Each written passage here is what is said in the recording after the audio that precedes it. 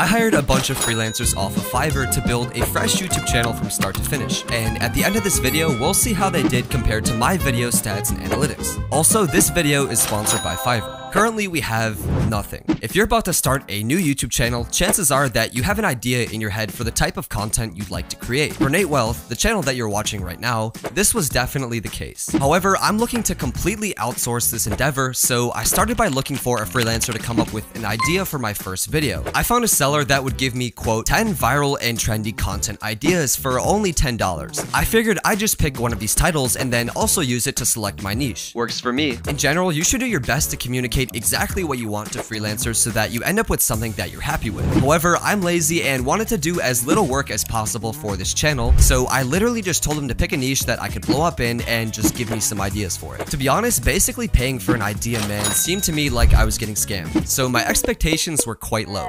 But within a couple of days, I received a list of 10 different video ideas in the niche of gadgets and tech. It's a bit of a weird niche to me because I personally don't find it very interesting, but it was definitely a smart choice and we can all learn something from his decision. Let me explain. First off, it's a niche with very low competition, meaning there aren't very many big channels making videos in this niche. This is significant because it also has a high view potential, with low sub channels bringing in upwards of millions of views, meaning I have a chance to blow up in this niche very quickly. Second, the videos in this niche are inexpensive and not difficult to make. Research is as simple as going on Amazon, and editing relies heavily on stock and product videos that are readily available to me online. If you're starting a fresh YouTube channel, these two factors are something that you may want to consider when choosing your niche. However, unlike me, you probably want to also pick something you're passionate about. I ended up going with this title because it had the highest number of views next to it, which leads us to the next step in totally outsourcing this YouTube channel. Branding, meaning the channel's name, logo, and banner. The last seller was actually solid, but there's no way paying somebody to come up with a channel name will be worth it. I found a seller that would send me 10 channel names for only $5. I have my doubts, but hey, maybe she'll make it worth spending my entire weekly allowance. So I gave her the idea for my first video and just told her to get cracking with it. I ended up going with gadgets because it sounded the least bad out of all of my options, and then moved on to the third freelancer of my journey,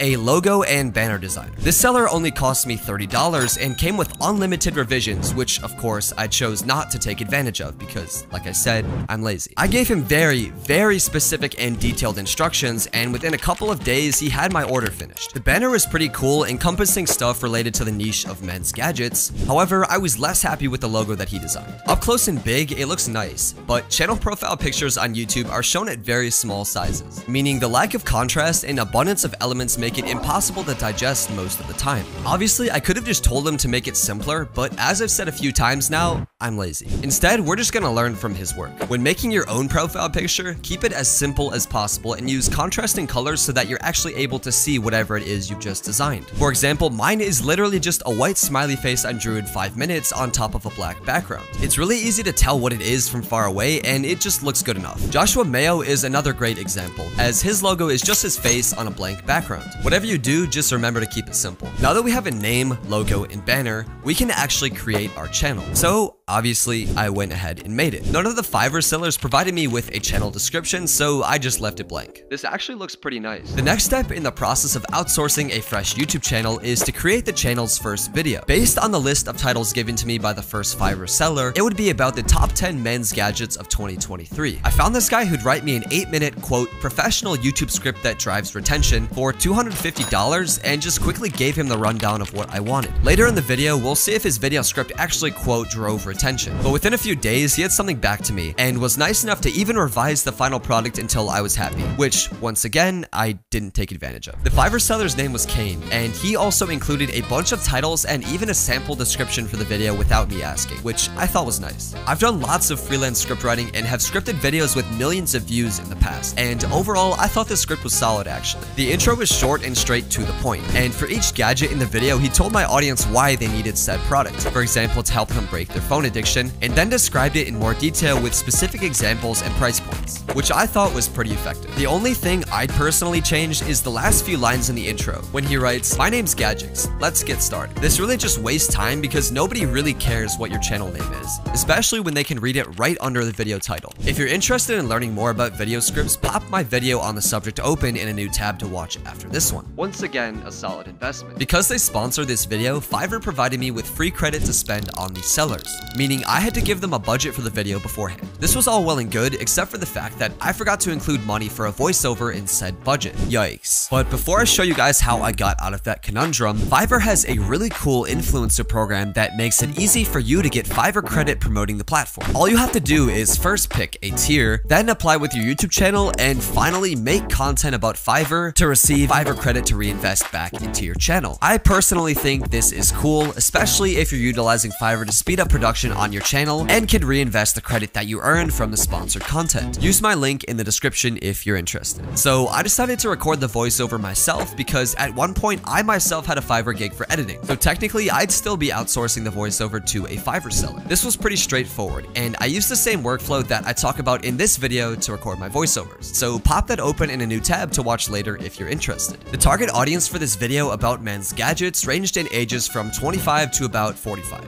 as opposed to the younger audience that I target with my videos at 16 to 24 years old. So I made sure to slow down my speech and really just talk conversationally to the audience. With a voiceover and script complete, the actual video itself needed editing. I work with freelance video editors all the time, so I was curious to see if Fiverr could deliver results similar to what I'm used to. I contacted a few sellers and pretty much told them to do whatever they wanted as long as it ended up being an engaging and professionally edited video. One seller got back to me pretty quickly and said that she could do it in 7 days for only $300, which is a pretty reasonable price for an 8-minute video from my experience. I basically left everything up to her discretion, and a week later she came back with this. It's a lot slower paced than the stuff that I do for sure, and the editing isn't anything crazy either. However, considering the fact that this new channel's target audience is older than mine, the style suits the video well. She sprinkles in movie clips here and there, uses nice motion graphics throughout, and makes cuts that are pleasing to the viewer's eye. The only thing that really needed fixing was the spelling of the channel's name in the intro. I provided her with a script that spelled it correctly, so I'm not sure why she didn't use it. However, she also gave me 3 revisions on the video that I could have just used to fix the problem, so it's kind of my fault too. Now all we need is a thumbnail to accompany the edit. Just like editing, designing thumbnails is something that I've outsourced a lot, even dating back to my first channel.